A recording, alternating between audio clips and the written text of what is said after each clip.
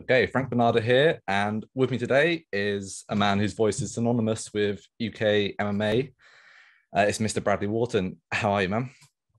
I'm very good, thank you, mate. I think I remember last time we did this, I'd had an absolute nightmare. I had like a bad hair day or something, and pretty much the exact same things happened today. And to make matters worse, jammed my finger in the door on the way out the bathroom as well. So I'm starting to think you're bad news, my friend. I'm very sorry, but what is good news is that we've got Cage Warriors Double Trouble coming up. That is good news. Yeah, light at the end of the tunnel. And we will go over that in a second. However, first, I'd like to go over some, I suppose, Cage Warriors alumni, former guys who have built up their career in Cage Warriors and have made that step to the US.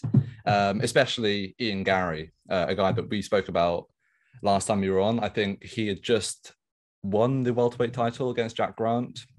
And yeah, one of the first things I asked you was, do you think Garry is ready for that step up immediately?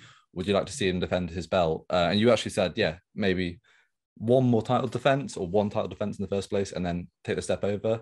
But he didn't. He made the step, gone to Sanford, I think, Sanford MMA. Made his UFC debut, UFC 268 against Jordan Williams. Won by KO. A little bit shaky at the start. Do you think maybe if he had had that one extra fight at Cage Warriors, that would have been a little bit different? Who knows, man? It's tough to say. I think obviously there's been a whole lot going on with Ian. He's uprooted his life. He's moved to the US. Obviously, he's settled into Sanford MMA now, and it's the UFC, right? You can be as confident and as fully yourself as you like, but when you get there and you've got those bright lights on you for the first time, it can take a bit of getting used to. It wouldn't be the first time we've seen a prospect not go in there and look like they're ready for a title shot straight away. It happens. And look, the guy's 24 years old now, right? I think he was 23 when he won the belt, 24 now. He's literally got his whole career in front of him. And I think, maybe going through that little bit of adversity, it didn't ever look like he was in trouble in that No. fight. Let's be honest. He got hit a few times. It's a fist fight. It's going to happen, right? Um, I think, maybe that's the best thing in the world for him, I'm sure it's grounded him, but the most important thing was that he was able to stay calm, not panic, not go into, fight or flight mode, remain composed, and land an absolutely, picture perfect shot to end the fight. Still got his highlight reel knockout Yeah. at the end of the day. And, I think people are going to be, even more intrigued now. I think we maybe talked about it last time as well. He's going to have a big groundswell of support. And as you get with any popular fighter, he's probably going to be a bit polarizing as well. So I think, the people who want to see him lose are going to be like, ooh, he got hit a few times in that fight. Is he going to get hit a few times in the next one? I'll tune in. And the people who are behind him are going to tune in to see his success. So, I certainly think it was a great debut for him. Wish him all the best. And as a fan, I'm looking forward to his next fight. It was exciting. That's what you want, right? 100%. Yeah. I think with Garry, for me, I must confess, I am somewhat, even though I'm in MMA media and all that, I am somewhat of a new fan to Cage Warriors. I suppose I found it about 3 or 4 years ago. Um, so Gary's been that sort of first guy that I've been able to watch come up through the ranks, make a name for himself, and then take that step to the UFC, um, which I think is, I've been looking for someone to do that for quite a long time. And yeah, he seems like that full package. Actually, yeah, who's the one guy over your time as a fan and as a commentator who you've enjoyed most watching from the very start of their career, make it all the way up to the very top of the sport? There's been a few, to be Of honest. course. I'm really lucky in the fact that I do a lot of work on the regional Yeah. scene, so I get to commentate on a lot of amateur fights as well. Like someone like Molly McCann, for example. I Mm. called Molly's amateur fights. I called one of her first pro title wins down on the South Coast, which was just after she lost her, I believe, it was a stepfather. That was a really emotional evening. We were both kind of filling up during the post-fight interview in the cage. and then obviously got to collar Cage Warriors fights, Cage Warriors title fight, and then saw her go on to the UFC. And I was lucky enough to be cage side during that incredible UFC fight she had in London, that big 3-round war. And lucky enough to be kind of like the first person to give her a hug as she left the cage. So sort of seeing Molly win is always fantastic. She's such an amazing person, such an inspirational person. Seeing someone live their dreams like that is phenomenal. But in truth, I could probably sit here all day and reel off like 10, 15 people. I'm really lucky to be in the position I'm in. And the best thing about it is I'm seeing guys now at amateur level and thinking, yeah, 5 years time, we'll be seeing you winning Cage Warriors titles, winning Bellator titles, or going on to the UFC. Another guy who, well, I suppose linked to Molly is of course Paddy Pimblett. Saying that, I said maybe I didn't start watching Cage Warriors properly until 3 or 4 years ago. Paddy Pimblett was the one guy that I definitely knew about way before. Just he's just got that thing, hasn't he? And he's finally signed for the UFC, made his debut against Luigi Vendramini at UFC Till versus Brunson. I can't remember which Vegas one it was, but what did you make of his debut? Because I suppose in a way, somewhat similar to Garry, he did get clipped early on. To be honest, I don't know if he was in more trouble than Garry, but it was a bigger moment where it was like, whoa, is he in trouble here? And then obviously turns it around, gets the KO finish. Well, Paddy is the absolute dictionary definition of a polarizing fighter, right? There's no mild opinions on Paddy Pimblett. You either love him or you hate him. Either way, you're going to tune in to watch him win or lose, right? And that was a dramatic debut, and it's one that's going to have guys on both sides of the fence probably quite happy about watching his next fight as well. There's a lot of people now who want to see Paddy get stopped, and there's a lot of people who are going to be on the bandwagon. But I've always been on the Paddy bandwagon. I've known Paddy since he was about 15 years old, and calling out blokes on the amateur circuit in the UK and beating them all. He's he's a great guy. It's been great to watch his journey. Don't get me wrong, man. I think he nearly gave me a heart attack in that UFC debut. I was about to flip our coffee table over in the front room watching that fight. My missus had to tell the neighbours that everything was okay afterwards because I was doing a lot of shouting and swearing. But that's what it's like when you're emotionally invested in these guys. And I think Paddy's got certainly got all the ingredients both in the cage and outside of it to get people emotionally invested in his fights. There's everyone's talking about him in a positive or negative way, and at the end of the day, that's going to make him a whole lot of money. Already has, and hopefully things will continue for him both inside and outside of the cage, and he's going to get a very good life for everything he's put into fighting so far. Yeah, I know exactly what you mean when you say that moment in the cage and stuff. Like I was watching it because obviously it was at UK Times. I think my dad and my brother were around as well, not normally UFC fans. They saw the whole fight, saw the post-fight interview, and my dad's like, there's something about that lad, isn't there? There's something about him. And yeah, you can see why he gets people talking. I remember like back when he was headlining the Echo Arena events in Liverpool, and I obviously get a train up to Liverpool from London a couple of days before, jump straight in a taxi, and the taxi drivers knew him, and that's kind of like that's the litmus test for fame, right? If you go to someone's city and the taxi driver, what you're here for, and you tell them, and the taxi driver's like, oh, that's the Paddy Pimblett fight. You've made it then because the man on the street's talking about you. Paddy was up on all the billboards, and even then, kind of 5 years ago, he was a star, and that's why I often say to people, it's not a race to the UFC. Of course, when the UFC come knocking on your door, it's a different kettle of fish. It's very difficult to turn that opportunity down. I know Paddy did turn it down a couple of times. He made that gamble and it paid off for him. I think the Paddy Pimblett we're seeing in the UFC now is much more prepared, both inside and outside the cage, for that UFC experience and for that UFC career. I think, had he gone 4 years ago, who knows what might have happened. But the fact is, he's still in his mid-20s. He's still got the prime of his life, the prime of his career ahead of him. And, it all just seems to have slotted into place perfectly for Paddy. Yeah, hopefully we'll see him on that. I think the UFC are targeting a March card. It'd be great to see his second March fight, 18th or 19th, or it's the something like third that. weekend in March. Yeah. Yeah, we've already got, I think Tom Aspinall's on there, Jack Shaw. Should be a good one. The worst kept secret in MMA, isn't it? That the UFC have put the O2 Arena for that date. I hear another promotion might be putting on a show that same weekend as well. Oh, So really? you heard it here first, maybe. Who knows? Maybe. um, okay, one last thing before we do start talking about Double Trouble. Cage Warriors has been doing great work in the US this year, especially, and some quite big names over there as well, like former UFC fighters. I think Spike Carlisle, Max Ropskoff, I think his name was the guy who was billed as one of the big prospects, quit on the stool, but then came back and has looked incredible. Do you reckon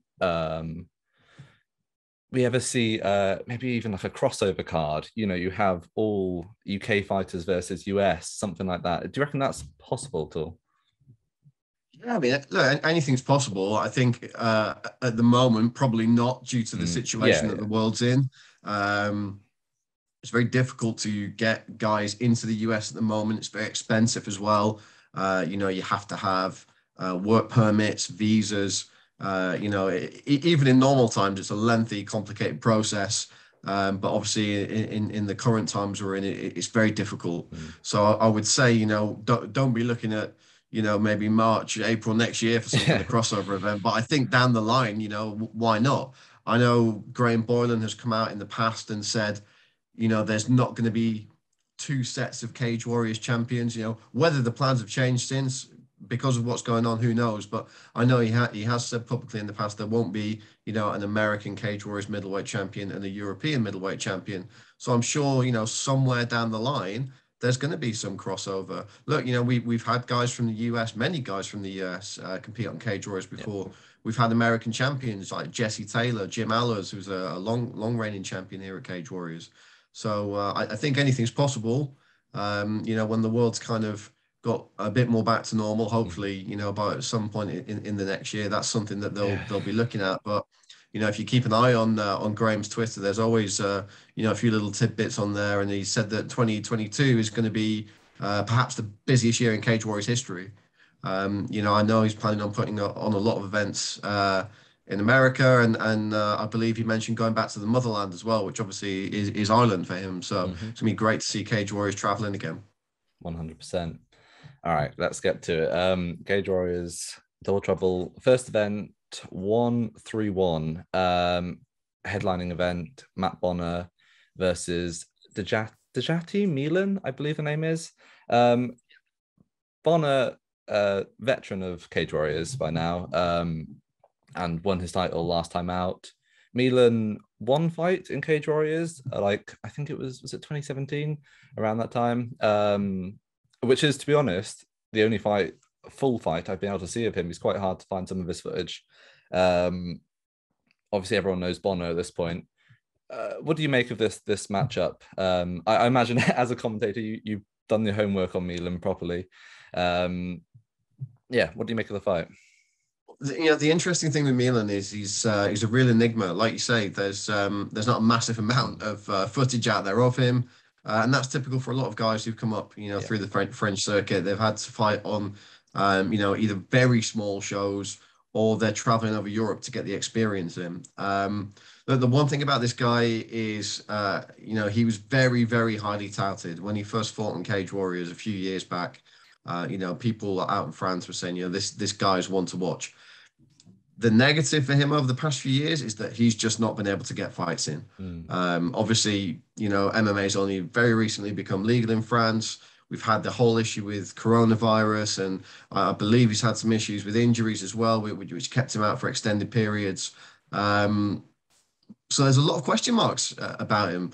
On the plus side, you're going to think he's going to be very well rested. He's not going to be carrying the kind of niggling injuries that someone like Bonner, who's competed very regularly yeah, over the past 18 months and in some really tough fights, might be carrying in. Bonner's been in some, 3-round wars and that wild fight with Natias.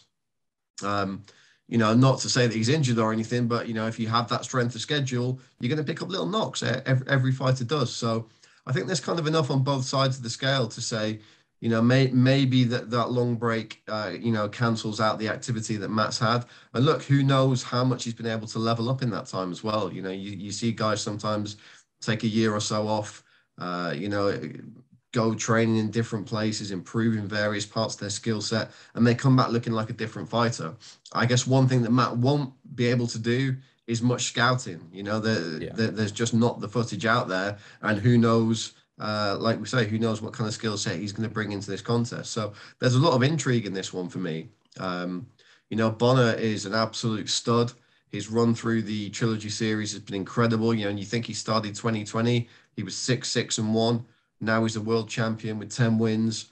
And he's one of the most durable guys out there. Never been finished, right? So I think if Milan's coming into this fight thinking he's going to make a statement about Matt Bonner, that might not be the easiest thing in the world to do. 100%. In a way, what you're saying about his run through the trilogy time alludes to what I was saying earlier with Ian Garry, like following someone for the majority of their career all the way up. Just Bonner's work over the past 2 years alone is a good chunk of his career. So I feel like a lot of people have got to know him over that time, and he's obviously capped it all off with the title win over Matthias, which was an interesting fight in itself. I felt like a lot of people thought Matthias was going to win. There seemed to be a narrative on social media that he was one win away from a UFC contract, considering his age and whatnot. But it was just a narrative that it was his time to put a stamp on his Cage Warriors career and move on. And then Bonner comes in and gets the upset win, which was really impressive. I personally thought. Yeah, absolutely. I think a lot of people have made the mistake of underestimating Matt before. Matt's another guy I was calling his amateur fights. I actually called a card where him and his twin brother fought one fight after the other, and that was very confusing because they're identical twins and they had the same hair and everything at the time. So that was weird. But seeing that progress he's made, and the thing about Matt is every fight at amateur and every fight at pro, he's never taken an easy fight. He could have quite easily not ended up with that six losses in the L column if he'd taken easier fights and he kind of turned fights down and built himself back up a little bit more. But he didn't want to do that. He always wanted to fight the toughest guys, and when you fight the toughest opponent out there every time, you're going to win some, you're going to lose some. It's obviously all come together. He's moved to next generation. Everything's clicked for him, and he's put a career best run together. So I would certainly caution anyone against underestimating Matt Bonner. 100%. Let's move on to the co-main event. One of the fights I'm probably looking forward to the most on the entire double series. George Hardwick versus Mehdi Ben Lakhdar for the vacant lightweight title. George Hardwick has burst onto the scene this year. I think, was he formerly in Bellator, I believe? And then came in with that body shot TKO or KO of Dean Truman, which was, I remember watching that. I felt that, and follows it up with the guillotine submission at Cage Warriors 129. Very excited for Hardwick. Both of the brothers, actually, exciting people. Then Mehdi Ben Lakhdar previously was set to fight Sadari, I think it was, for the title. That unfortunately fell apart. He was also meant to fight Redser as well, which didn't come together. But Ben Lakhdar is considered, he's one of the big prospects in Cage Warriors, I think, against one of the new big prospects. What a fight.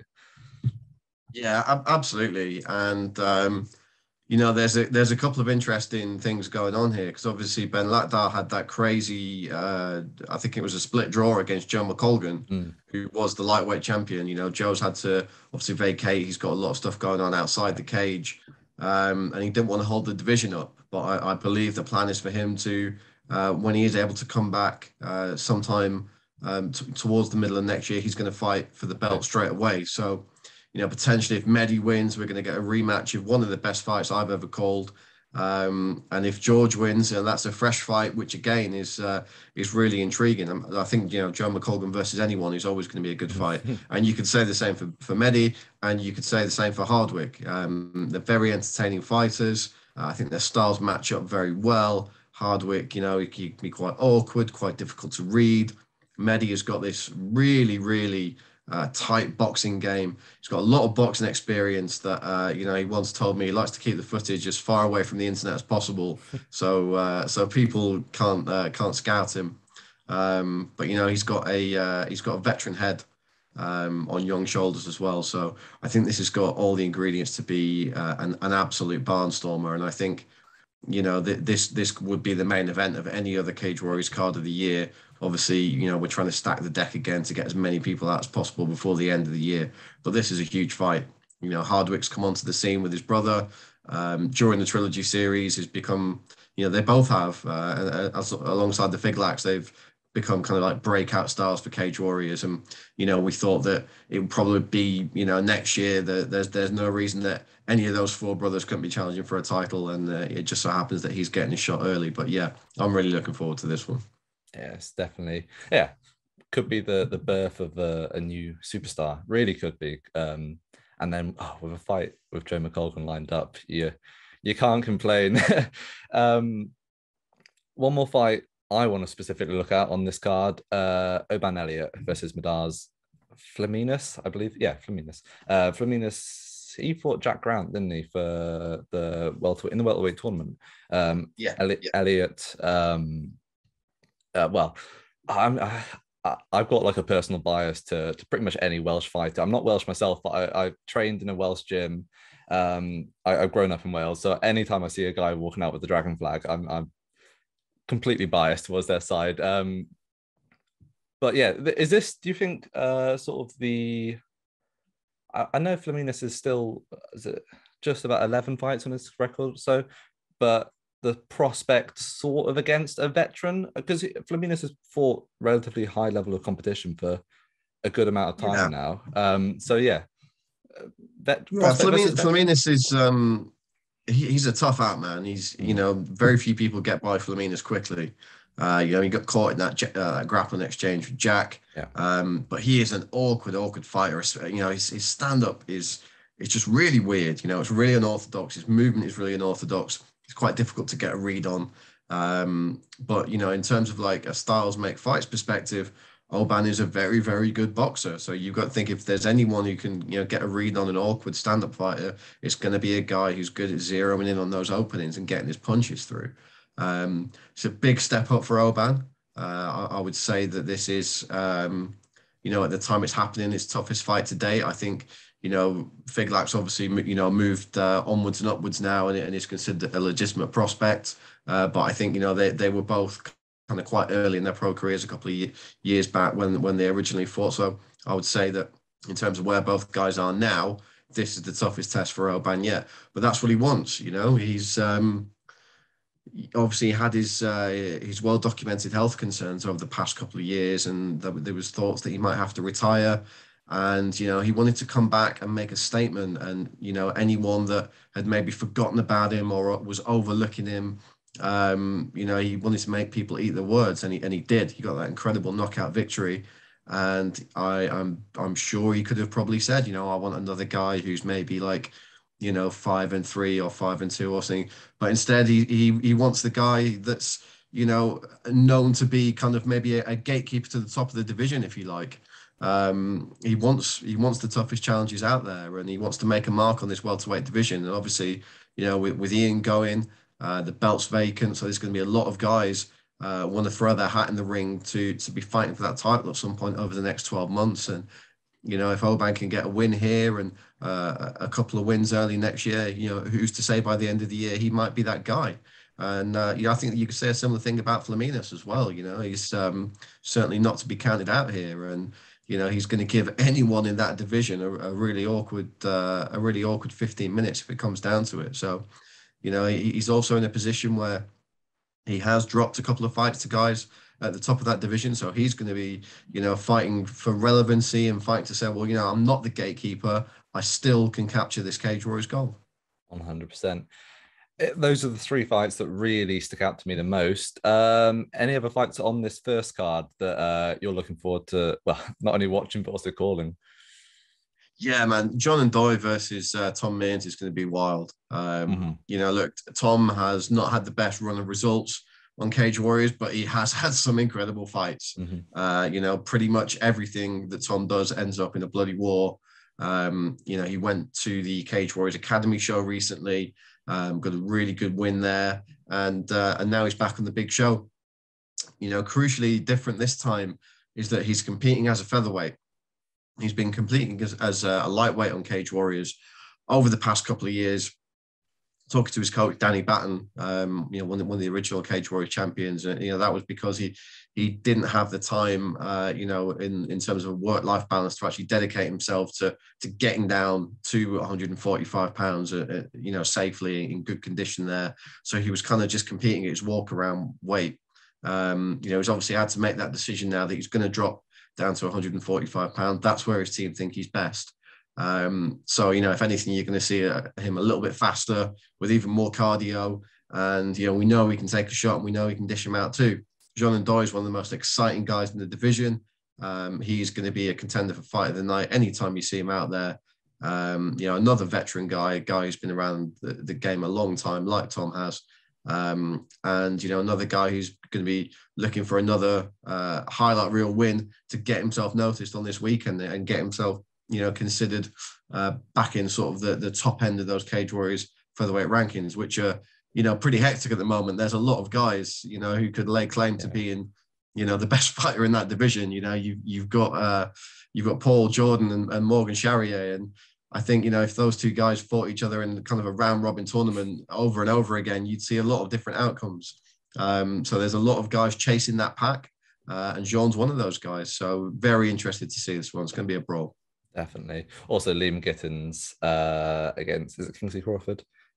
That should be a banger as well. I'm a big fan of Liam Gittins. But let's move on to the second event, 132. Dominic Wooding, Carlos Abreu. Wooding won the bantamweight title last time out.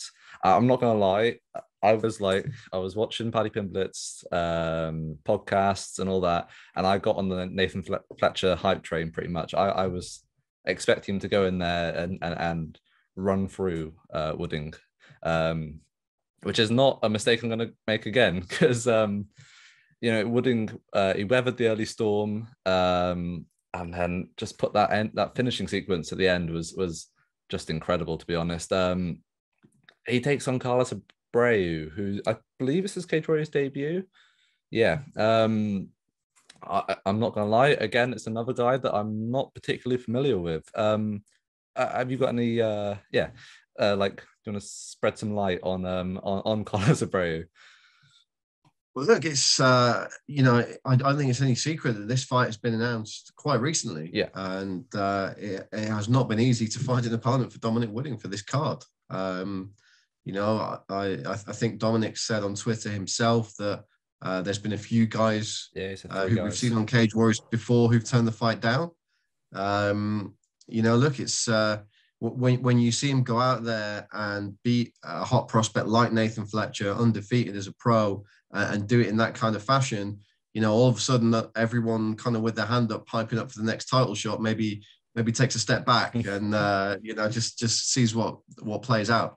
The thing with Dom is, he's a guy who's been around the scene a long time as well. He's had some really big fights at amateur. He put an incredible amateur record together at a time when the sort of the lower weight classes at amateur that he was competing in were an absolute lion's den. So he's got a lot of experience, and I think as a pro, he was given fights very early in his pro career that a lot of other young pros wouldn't have taken or wouldn't have even been offered. Fighting guys like Andy Young when he's just a few fights in for a title as well. Yeah, exactly. He's had that big fight experience, and that's really what carried him through against Nathan Fletcher. His patience to have faith in himself, have faith in his abilities, that he can defend that takedown, that he can wait for the opening, and when the opening comes, he's able to capitalize on it. Look, Abreu is a tough guy. He's been around the circuit. Obviously, he's coming in on reasonably late notice. So it's going to be interesting to see how well prepared he is. I'm not sure if he was preparing for another fight or not. Presumably, he feels like it's an opportunity he can capitalize on. He's got a good win over Chris Mia, who was, I believe, number one contender in Cage Warriors before he kind of semi-retired, and I believe he's kind of come back out of retirement semi since as well. So a win over Mia is very valuable in terms of seeing where a guy is skill set wise. So yeah, it's going to be interesting. I wouldn't imagine he's going to want to bang it out with Wooding. I don't think that'd be a wise course of action for any bantamweight in Europe at the moment. So it might come down to his gamesmanship and his ring craft. Can he find a way to get on the inside and get around Wooding? Look, anyone who considering taking Wooding down is going to have to be very careful with the knees and elbows as well. So I'm predicting a bit of a chess match here. What I'm interested to see as well is I don't know how it came across on TV, but in the arena when Wooding fought Fletcher, it was a pro Fletcher crowd. You could tell that. You could 100% tell that. Wooding was, was booed heavily. There was a lot of Scousers in that building. So I think we're going to see maybe, a more kind of Wooding focused crowd this time. I think, a lot of the fans who were maybe undecided are going to be on the bandwagon now. They love to see those big finishes. So it's going to be interesting to see if he's got the crowd behind him and if that affects his opponent at all. Yeah, I remember watching it, and it was every time Fletcher lifted Wooding up for one of those like slams, the whole crowd went up instantly. So yeah, it should be an interesting one. I do feel like with that win, my focus has gone on to Wooding like a lot, narrower now. I'm looking at him like, shit, this guy's got something. Flyweight championship in the co-main event. A rematch, Sam Creasy versus Lou Shanks. Sam Creasy was guillotine submission to beat Shanks in the first fight. I'm a big fan of Sam Creasy. One of the nicest guys I've ever interviewed, full stop, and a very sort of cerebral martial artist, I think. A big fan of his style. It comes out like looks like a very traditional mixed martial art. Traditional martial artist. But then he's also got that wrestling base, or not base, but just skill set that he can just throw people around if it comes to it. Taking on Luke Shanks, who he's come so close so many times, I think, to really realizing his potential. Now, I think maybe a factor in this rematch is obviously the was it a tap or not from Creasy in the first fight. I'm not sure where I stand on it, to be honest. It looked like possibly, but also possibly not. Creasy's denied it. Shanks has said, yeah, it probably was. But either way, it should be a good fight. I'm not complaining that we got a rematch. What do you make of it? Did you think it was a tap? What did you think of the first fight? Well, first of all, I didn't see it live. Yeah, I didn't even see. I saw what looked like a close armbar attempt and Creasy getting out, and obviously Dan Strauss next to me had kind of, he was instantly on like, oh, that was close, but he's got out. And obviously, I've seen footage which I don't think is official Cage Warriors footage. I think it's, maybe it's from someone, one of the corner team, where it does look like a tap.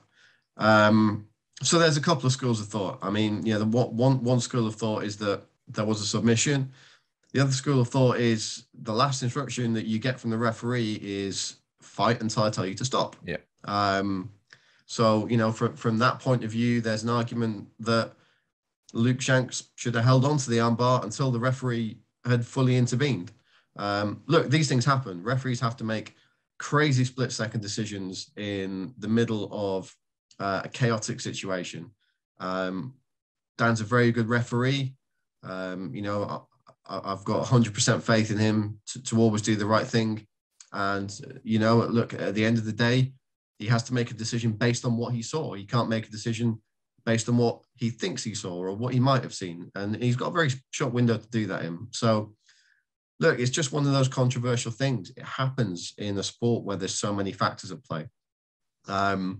Obviously, you've got the situation as well where, you know, Shanks missed weight for that fight. He wasn't eligible to win the belt anyway, which is just another kind of wrinkle to the saga. You know, I think, you know, the feeling was that he was going to have to move up to bantamweight, at least for a fight or two, until, you know, he was able to, you know, figure out a way to make the weight more comfortably, or whether he was going to settle at bantamweight.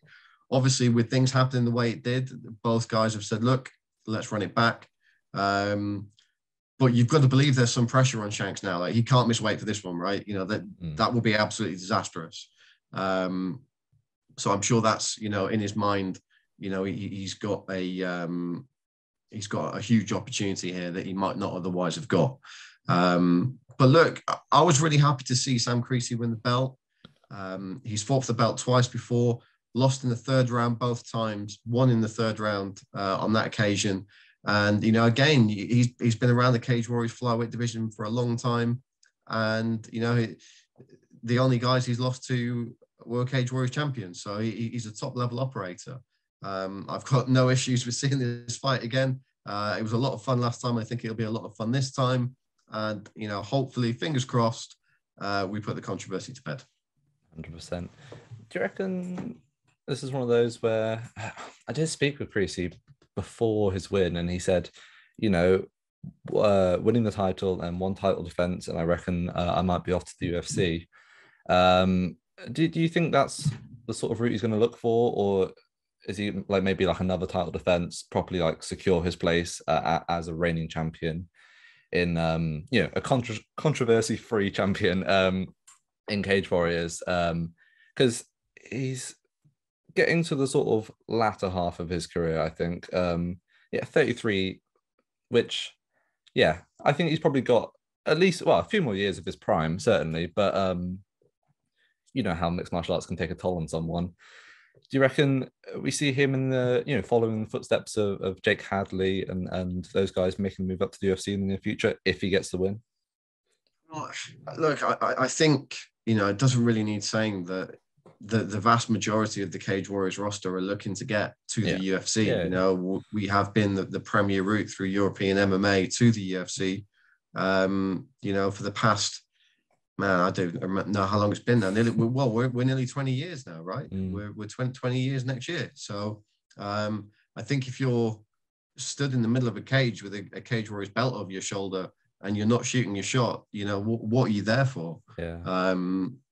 But like you say, you know, Sam's going to want to come out and, you know, put any talk of controversy to bed. You know, he's going to want to do that in dramatic fashion.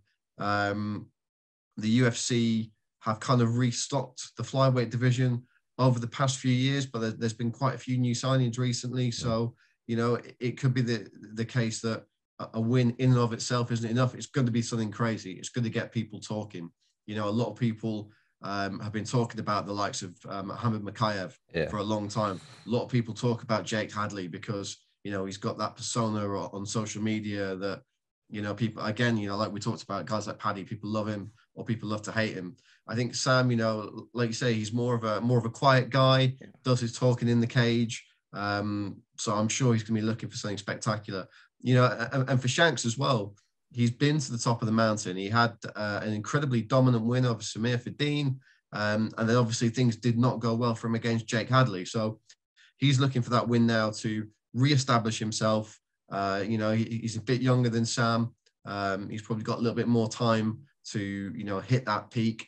But every fight's a big fight now. When you're in that spotlight, when you're fighting for the belt, these are the fights people remember. You know, if you lose on the undercard, get a few wins later and everyone's forgotten all about it. But if you're in the main event, you're in the fight that is going to be, you know, on the front page of MMA Junkie or wherever else the next day. If you're losing those fights, people remember that. So big opportunity for both these guys to put that last fight behind them and make a huge impression.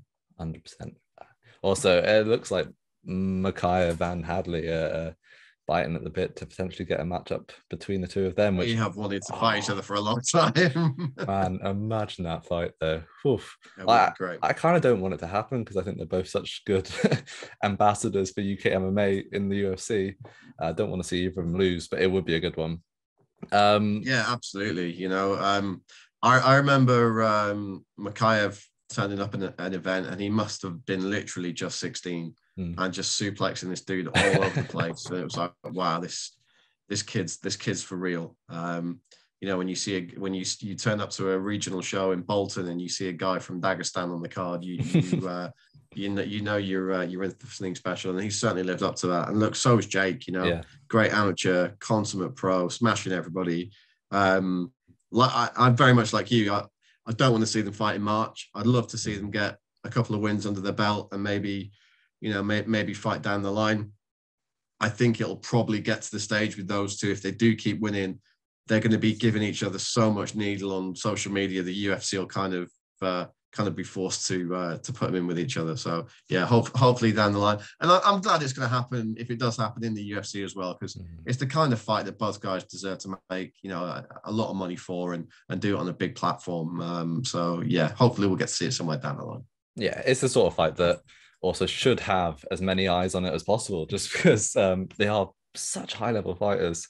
I'm looking at the rest of this card and it's hard to pick out because I was trying to do 3 big fights from each card, but we've got Mateusz Figlak versus Kent Kauppinen. Yeah. Kauppinen. Sounds like this is really interesting. So this is Kent's debut at welterweight.